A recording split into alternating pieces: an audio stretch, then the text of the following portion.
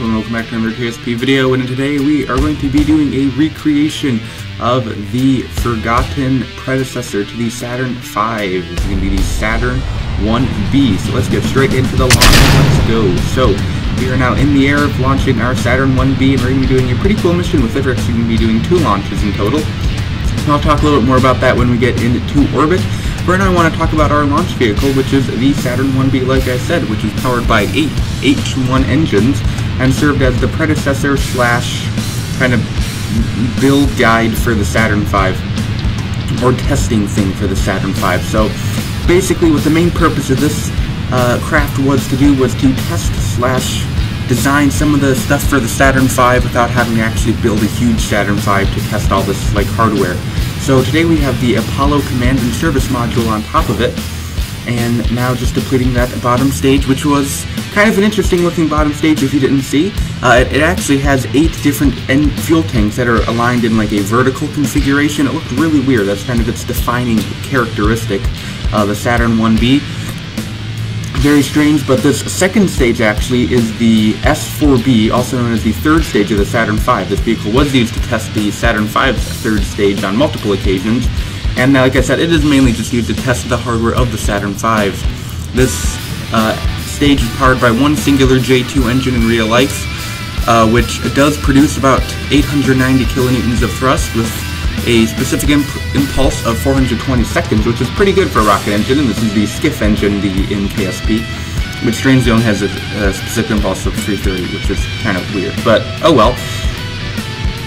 We are now getting in orbit. This thing has a very bad thrust-to-weight ratio when we're burning the stage, so we have to do a very steep descent profile, and then we're going to be able to circularize in one burn. So we're not having to do any sort of cutting and then gliding up to aplafs and then doing a second burn. No, we're just going to do it all in one burn because our thrust ratio is that bad. You can actually pull that off. As we get into orbit, I'm going to talk about our mission today. So what I'm going to be doing is kind of doing an alternate history. So like I'm saying, you know, what if they didn't use the Saturn V? Welcome to space, by the way. Welcome to orbit. Yeah, so what if the Saturn V was never built and they just used this thing to get to the moon and back? So I'm like, how could they do that? So what I'm going to do is I'm going to get this one. I just got into a circular orbit, and I'm going to do a second burn and at periaps, or yeah, I believe it's actually at aplafs, but either way, I was circular, so it doesn't really matter. And we're going to get up to about 600 kilometers will be our aplafs, and then what we're going to do is we're going to launch a second rocket with our Lunar Lander. And then we are going to use that thing, we're going to configure it in Kerbal orbit, and then we're going to fly the whole thing out to the moon. So I figured, you know, what if they did it this way instead of, you know, Saturn V / Apollo and all that? What if this was the Apollo thing? So a little bit of an alternate history, so I think this would be kind of fun to have a look at. So I'm just going to go back to the other launch right now. We're going to be launching the Lunar Lander. And maybe we're throttling up the engines. You can see those 8 fuel tanks there. Each of them power one, or each of them lead to one engine. It's a really unique design, this bottom stage, which is, yeah, it's pretty cool. And now this is a cargo variant, obviously. This does not have any sort of command module or anything on top of it, or Kerbals at all, actually. Just going to be the Lunar Lander powering this, or reason to be the payload. We'll talk a little more about the bottom stage. Opposed to the second stage, which has 890 kilonewtons, the bottom stage has 7,100 kilonewtons of thrust, with a specific impulse of 272 only, which is like half as efficient as the other one. It's powered by RP1 and LOX. A pretty standard fuel configuration for bottom stages, but that doesn't matter now because it is all gone.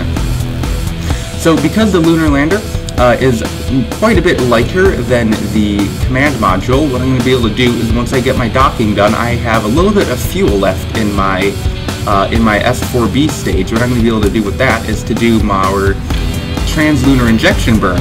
So the reason I raised my aplafs around Kerbal in the previous launch was so I could use the remaining fuel in my other rocket to get me a little bit way to the moon, and then when we do the docking, which we're starting to try and do the rendezvous right now, or get it sort of set up, then they dock together, and then the second rocket is going to do the rest of the burning out to the moon, which is probably about 60 to 70% of the work in total, probably closer to 60. So that is kind of be the plan that we do. Getting ready to rendezvous, and the way I got my rendezvous was kind of bad. This is not really a good docking tutorial. I ended up having to go around twice, or go around the inefficient way. If you watch the footage, you see I don't really watch it. It was so bad. But either way, while we do the rendezvous, I do want to say, you guys, like, thank you. My videos recently have been doing absolutely insane. I don't know if I've been doing something different, or you guys are just like that awesome. So yeah, thank you guys. You guys are very epic. If you want to subscribe, you know, feel free. And if you don't want to, you know, if you hate me, you know, you should probably click off the video if you're not liking it. So that's kind of sad if you don't. Either way, well, let me know if, you know, want me to do better, if I'm screwing something up, which I probably am, because, you know, I'm a very dumb person. Also, thank you guys at the Discord. You guys are also pretty great. And we started our first Discord challenge yesterday. I'll talk a little bit more about that in a few minutes. But if you're interested in that, stay tuned. I'll talk about at another point, another downtime point in the mission. But right now, what we're doing is getting our encounter, or yeah, basically burning about. It's a pretty expensive burn just because our orbits are so different. Yeah, it's really hard to launch at a good window because of how eccentric the orbit is. So this is the best I could. It's not the best I could do. It's like average. It's not even average. It's bad. But we're slowing down now and gonna start doing our docking with the command module, which is what they really did use. It's the Apollo command module, which has that Wolfhound engine powering it, and it has a bunch of other cool stuff. And it has 3 Kerbal on it, as you guys probably saw. I forgot who was in it, but it wasn't any of the orange suits. And then once we get those docked up, we're going to get ready to do our trans-lunar injection burn with that S4B stage, and then we are going to detach that and then crash it into the moon. So it's not, to be honest, I have probably one of the most debris, space junk saves. Like, if you look while I'm in orbit, you can see like all those different craft everywhere. So yeah, I have a lot of, like, if you watched my last video where I had my Buran and shuttles, I have each of those. I left their orange tank for the space shuttle and the white one for the Buran just sitting in orbit. So there were 6 extra pieces of space debris I added in the last video. So yeah, no, I have like 400 debris things, probably closer to 500 now just in my save, and probably 300 of them are in LKO. It's a mess. And in lunar orbit, like, I have a bunch of like discarded landers just hanging out. There's probably a good 4 or 5 just hanging out there. It's stupid. But doing our trans-lunar ejection burn. And another thing I do want to say, another little bit of cross-promotion. If you don't know, I have a series called Make Dres Great Again. It's a colonization series. It's kind of similar to Matt Lowndes' Life on Lathe. And we're coming down to our final 2 parts of the series. There's going to be one part either tomorrow or Monday, and then the final finale is going to be on Tuesday. So if you've been watching that, let you know. And if you haven't, there's already 7 parts, I believe. So, you know, it's a pretty interesting series. We have done some cool stuff. We have space stations and rovers and hotels and bases, and it's cool. And this is steels and crap. But this is a micro series. There's a micro series I do called Campaign Stops, where basically what I do is I fly a Kerbal out to a certain, or there's many Kerbals, to a certain destination, and then they plant a flag and do a little promotion for Dres and Jebediah so we can get elected, so we can make Dres great again. So Jeb Bill 2020, guys, remember to vote. Election day's coming up. It's also Halloween. I could have done a Halloween special. That'd have been fun, but you know, Halloween's only one day, and I hope this video gets views for more than one day. So, you know, maybe not. I just did our correction burn around the mun, and then we're going to get ready to start doing our slowdown. There is the stage detach, tiny little burn to get it deorbited, or just crash, get it on a crash trajectory. So that's pretty easy. And then we're going to do get ready to plan our circularization burn around the mun, and then we will get ready to land on the mun and plant our flag and spread awareness to the mun people to make Dres great again, to elect Bill Jeb and Bill 2020, guys. Remember, you've already done 2 different campaign stops already. The first one was New Glen, and I took that out to Minmus. And the second one was when I did a cargo SSTO out to Duna and back, and that was kind of fun. Yeah, so this is the 3rd part. This will be the last one probably, because, you know, the series ends on Election Day, and Election Day is very quickly approaching. If you're watching this more than like 3 days in the future, it will have already happened. So either way, should be talking about what's on screen, shouldn't I? So coming into land now around the mun, doing our burn. Normally you'd want to deploy those landing legs before you even start your landing, but I like to deploy them last second, because why not?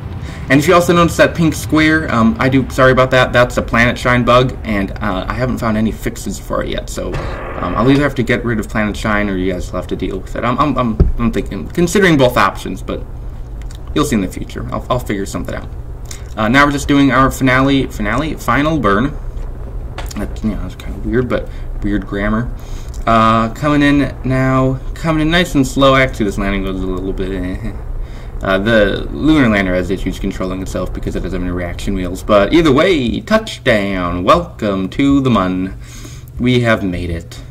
Pretty easy flight or landing with the Lunar Lander. It has way too much delta V, but either way, get EVA or Kerbal, get some funky music on. I really like this music, especially for EVA activities. I think it's great fun. And then this guy's gonna take a little bit of a joyride around the Mun. While that happens, I am gonna talk about the Discord challenges. So if you don't care about Discord challenges, you can just skip maybe a minute in the video and I stop. But basically, I'm bringing back the Reddit kind of challenges that people used to do, and I'm trying to do just some cool challenges for people if they are interested. And yesterday I announced at midnight the very first challenge of the challenges. They run for 1 week, so you'll have until next Saturday to finish your challenge and submit it if you want to. And the challenge, just planting the flag now. This is raise awareness for Bill, Jeb, and Bill, and see there's our flag, and make sure it's great again, right, guys? But either way, so you'll have a week to do it if you're interested, and you can either submit your craft via either a screenshot or a video, or like maybe multiple screenshots of the mission. And then there I have more information about it in my Discord if you're interested. And basically, week 1 is going to be a recreation of the Sea Dragon. So if you are interested in making a Sea Dragon, I'll throw a picture on screen of what a Sea Dragon is. It's pretty cool. If you want to look into it more, you can. I'll maybe put some links or something in the description. But that's the challenges. That's all I really have to say about them. And we are now back in the air with our Lunar Lander and going to rendezvous back up with our command module and head back to Kerbal. That's basically the gist of it. So if you're interested, or if you're not and I just wasted your time, my bad. Now just doing the rendezvous, or getting ready to do the rendezvous with the command module. It is much easier to do rendezvous around the Mun, just because everything happens a little bit slower and there's a lot less room for stuff to happen, because low Mun orbit is a lot smaller than low Kerbal orbit, if you weren't aware. There's a lot less going on. It's pretty much simple. I did my first docking actually around Minmus. It took me a while. I was so happy the first time I got a docking to work. Excuse the fact that the Lunar Lander does not look like the real one. There's not supposed to be that skirt. That skirt's supposed to detach following the staging, but I put stuff in the wrong place. So, also my bad. Fun fact about the Lunar Lander. That upper stage engine could only fire one time, and they couldn't test it on Earth because it would get like a bunch of stuff clogged in it after it fired, so you couldn't really fire it multiple times. So, and they're just doing the docking now, but you guys have seen a million dockings. I don't need to talk through it.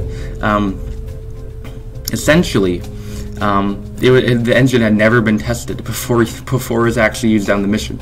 So, when they were on the Moon, and that engine had better fire, or else they're having issues, and it was a pretty sketchy situation. Another sketchy situation is this return course I've planned, which is basically just go straight at Kerbal. Because I thought that'd be fun. Just who needs to do any sort of ridiculous normal re-entry? We can just fall straight towards Kerbal because that's normal. Now time warping pretty much straight down to Kerbal. I'm getting ready to detach. There we go, detaching the service module. Another thing, I put the docking port in the wrong spot, as you can tell in a second when you see that the fairing is actually the one hitting the atmosphere. I'm like, oh no, this could be bad. So this could be really bad. I was like, oh no, what am I gonna have to do now? But luckily, the fairing exploded, and then that explodes the heat shield. I was afraid the whole thing was just gonna explode, but it looks like the fairing. And I thought the fairing was going to explode everything else with this explosion, but never. I'm glad that worked out. Obviously, that's how they did it in real life.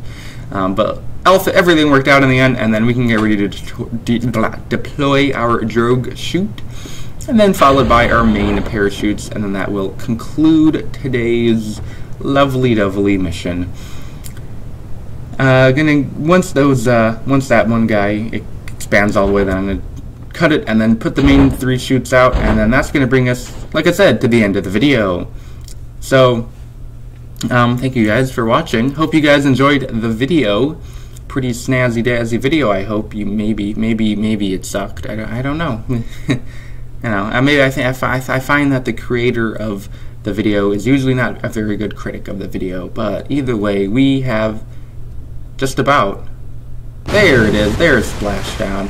Alright, that's going to be it. I'm going to throw some cards on screen now for some videos you can click on. I'd like to thank you for watching. Until next time, please rate or comment this video once again. Thank you for watching. Until next time, and bye.